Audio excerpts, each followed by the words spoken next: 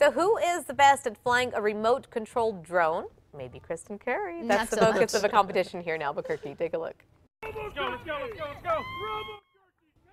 We know she's the best at weather, but yesterday students from here and around the world participated in the 14th annual International RoboRave, and this is where these kids are testing their skills in 7 different robot competitions. But it wasn't just students who got to participate.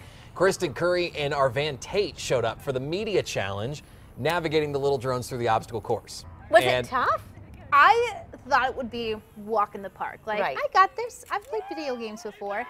These things are so sensitive. Like, you put the throttle up a little bit and it would skyrocket. So it's not like doing a little remote control car. Oh my goodness, no. Luckily, I had a drone coach. His name was Ryan, and he was awesome. He kind of helped me through, but it was tough. And the cool thing was the obstacle course was actually New Mexico themed. Oh, that's cool. So you started at the Four Corners, and then you worked your way through Lobo Field and around the corner of Alamogordo, through White Sands, Carlsbad Caverns. It was really neat. So you were sightseeing it too. was tough. Yeah, I didn't do so well.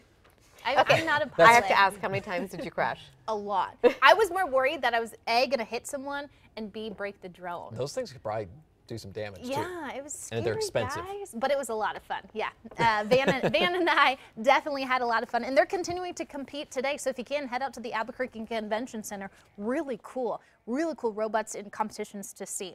Let's get to the forecast. Report card.